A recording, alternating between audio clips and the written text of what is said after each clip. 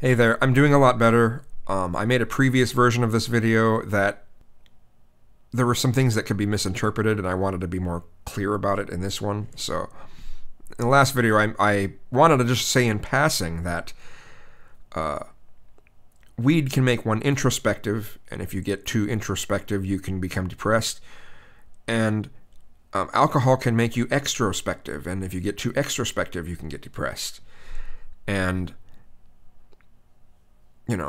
not even talking about substances, I'm just speaking in general. Things that I seem to have a problem with is going back and forth between being introspective and extrospective.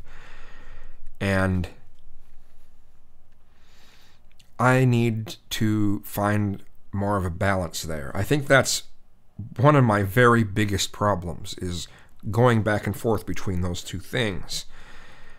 And I need to figure out some exercises, mind exercises or something, or just something. I need to figure out something to find that balance. I think that should be my goal.